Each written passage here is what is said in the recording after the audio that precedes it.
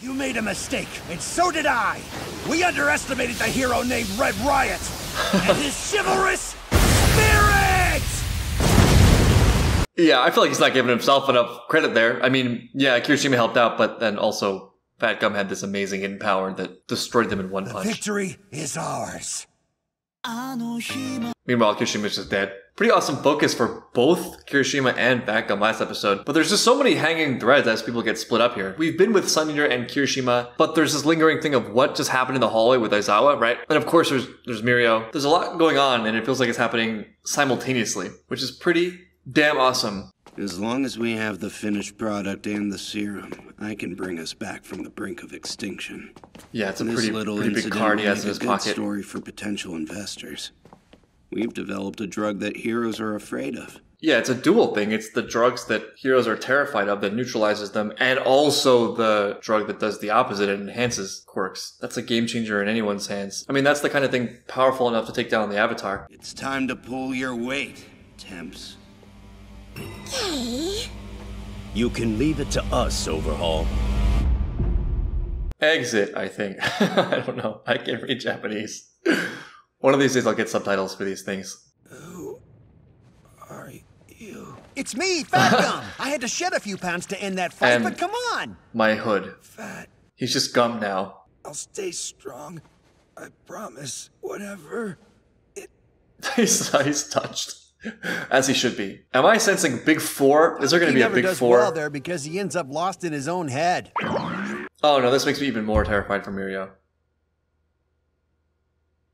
This is just too much to be coincidental. Am I paranoid? I've been joking about it too. I've been joking about move over Mirio as the true man, the true one of honor, the true one. Why can't I speak? The true person who deserves it, deserves the power. And they're called the Big Three. Fat Gum, their mentor, is noticing and fighting side by side Kirishima. I'm all for Kirishima to grow and be amazing, but I really, really don't hope that happens at the expense of Mirio. Thanks. I did my internship with Fourth Kind, and he seemed to like my attitude too. He said doesn't like energetic Kirishima's employees were attitude? good for an agency's morale. You gotta be real useless to criticize Kirishima. Who would ever think to do such a thing? I mean, I feel like it would only be someone who was of no real purpose in battle and wasn't very important, and no one ever could see Invisible Girl. I'm talking about Invisible Girl.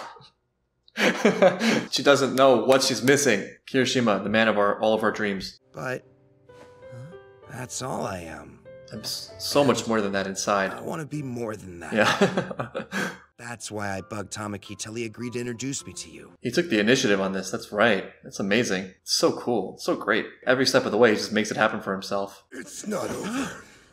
This is a battle to the death. Oh my god. And I'm not dead yet. There's a back room where we can go and get ourselves patched up. Bring that man with you. Hey. They're like equals now. Think about why they'd want you down here. A bloodthirsty beast who thrives on violence. You How have do you really feel? You don't even have enough strength left Speaking to of put up a priorities. barrier. Yeah. What do you want from us, Rappa? I want to fight. Bash our heads together to until the we both death. die. Oh, I come from the world of MMA. You must have heard of it, right? MMA.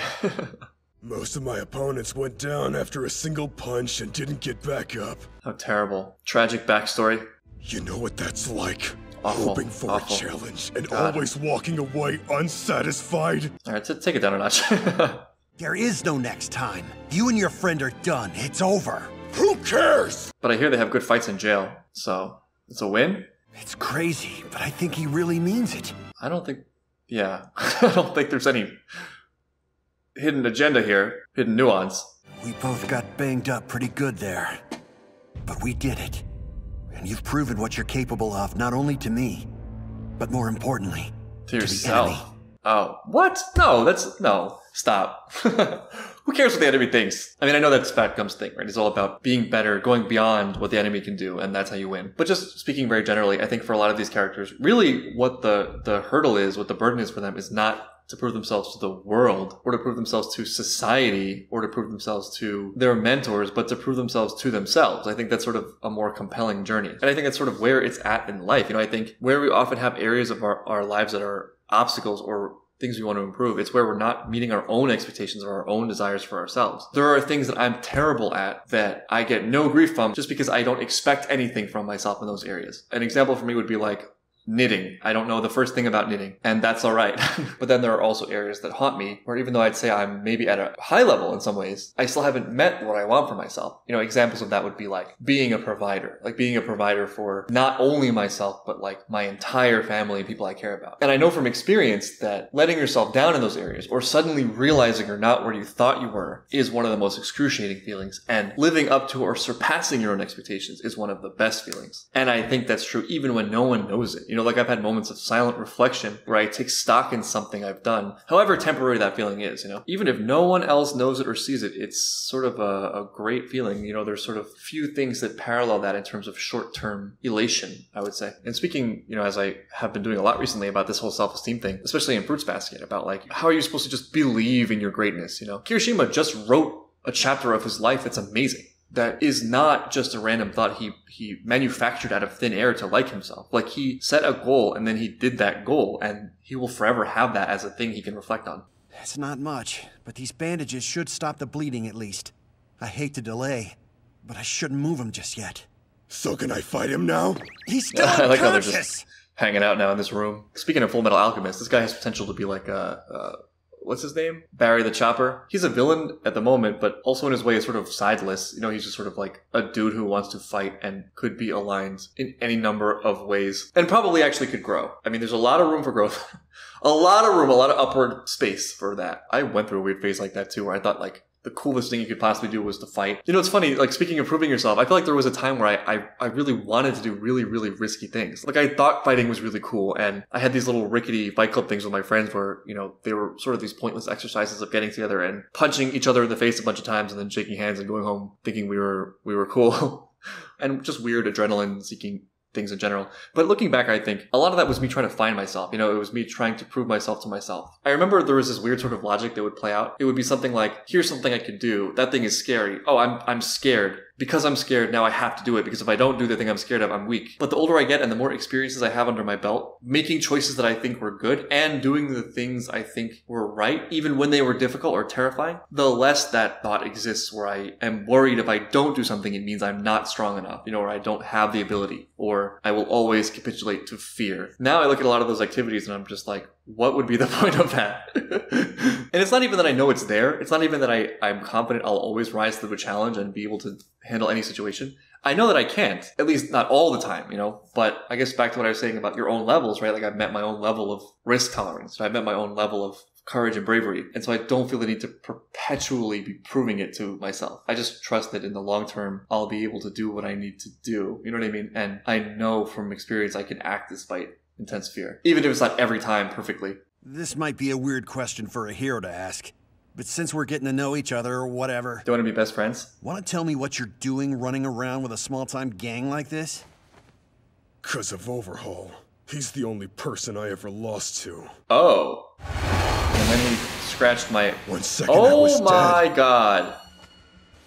The next I was back to normal. So he didn't do that for Shigaraki's friend? That's just lazy and dirty. As fast and powerful as Rappa is, Chisaki can still take him? And he also was wrong. Overhaul was the only person he lost to. That is until he got absolutely wrecked by Kirishima and Not So Fat Gum. Why not make a stand? Face us himself. His only other options are running or hiding. Take some sick pleasure out of disposing of people. They're looking to distribute something. Not sure what exactly. Drugs. Fat Gum's most hated thing in the world. Lock, do something! Stop giving orders! This is all your fault! Oh no, even in this moment, he's gonna blame other people and criticize. Once I lock something down, it ain't going anywhere. That is an amazing quirk to have in this moment. However, enough force can overwhelm his power, and there's a limit to the surface area it can affect. Yeah, and building mover guy is on some serious drugs, so... One for all, full cowling! Shoot style! Deku hasn't really, like, been a part of these episodes. Shame we lost Fat's team. This would be a lot easier with them here. Don't you think? Obviously. That was great.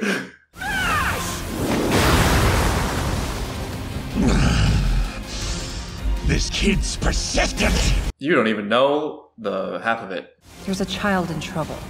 That's what's important here. They helped us get this far. No way I'm gonna let you stop us now! That's awesome.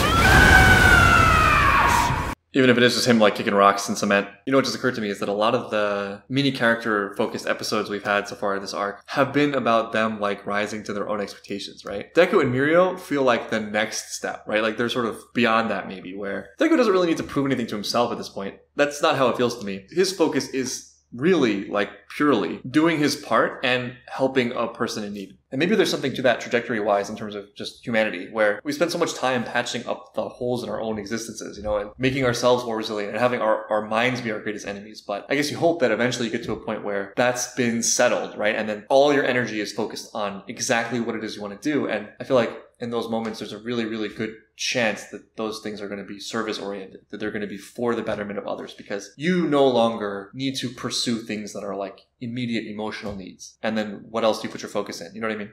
It opened up! What do you think they're planning this time? More pushing. Well, it was a fun show, and now we get to follow the adventures of Invisible Girl.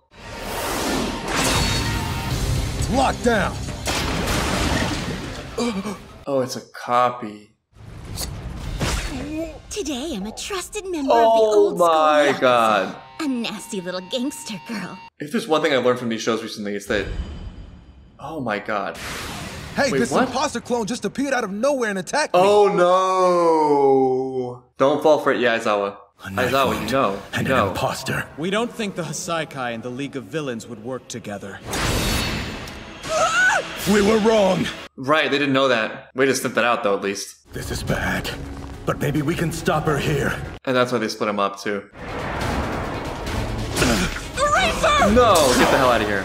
Neutralizer. A coordinated attack. Yeah, they're the League and the Yakuza are working together.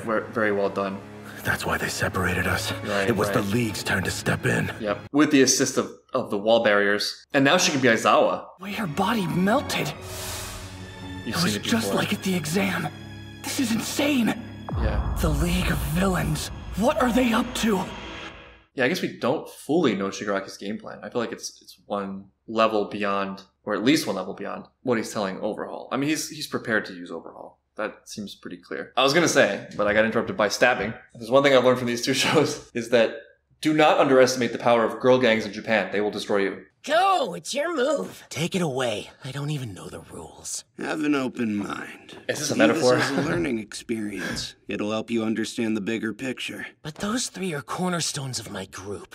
You can't have them all. How far we've come as people and as friends, but I feel like this is a mistake for Overhaul, just because we know where their loyalties lie. You grazed my body. Impressive.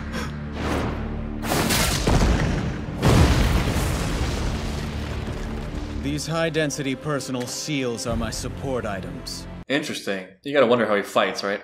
No, I can't do this. My head's splitting. Oh, yeah! I'm not gonna lie, I think that in his head twice is a little more fun. You feel the most responsibility for Big Sis Mag's death, and it's getting you down.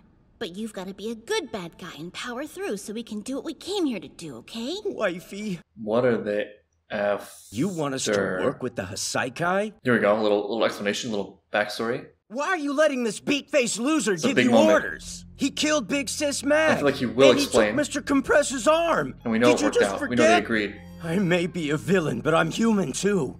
We all are, man. Shigaraki knows that better than anyone. This, I feel like, is a huge moment for Shigaraki and for all the people in this room. And we know how it turns out, right? Like, he convinced them. And I think that the path there is probably a bonding experience where Shigaraki acknowledges all of their fears and is on the same page with them and wants the same things that they do, and also is really, really upset about Magnus's death. And ultimately connecting it to a bigger plan that they all agree with. Perhaps including them in affairs in a way that makes them feel like they're equals, or at least that they're valued. This is for all of us.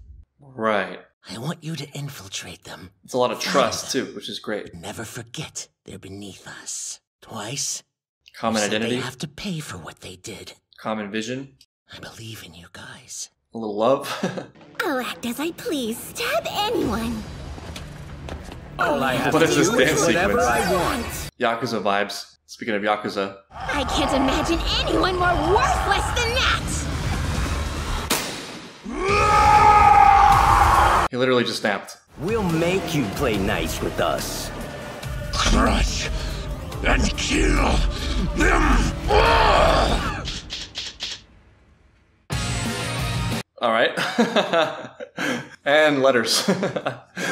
That I cannot read. This is interesting because this makes it feel like the League of Villains, as unfortunate as their name is like a tertiary force. You know, it's not just this side against this side. They have their own agenda, which, given the trajectory of the last couple episodes, makes things look pretty bad for Overhaul, except for the fact that he's incredibly powerful, and they keep reminding us of that. They keep making that really clear that he can literally destroy you and I guess also recreate you at will with like the touch of a fingernail, and that he has these bullets that neutralize their quirks and make them about as useful as Invisible Girl on her best day. You know, with the villains, it's kind of neat how you can blur the lines like that, right? Because in this moment, even though Shigaraki and the other people in his group are not great people, let's say, and are villains, in this one area, actually, they are paralleling the heroes, I would argue, in the sense that they have a vision and they are able to exhibit positive qualities in the name of that vision, such as faith in each other, rising to challenges, being measured and cautious and planning, rather than giving into their hatred and being impulsive. And so weirdly, in that sense, especially when like compared to Overhaul, they're not that hard to get behind, at least in this one moment. I mean, we'll get a reminder, I'm pretty sure, of just how awful they are. I mean, Toga did just stab a character, but he complained a lot, so it was sort of easy to...